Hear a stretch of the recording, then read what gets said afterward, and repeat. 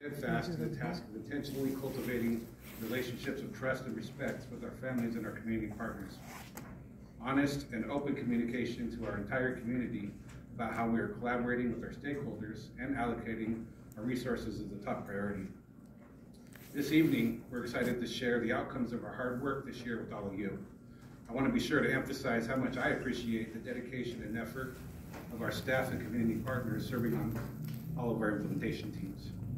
Every single member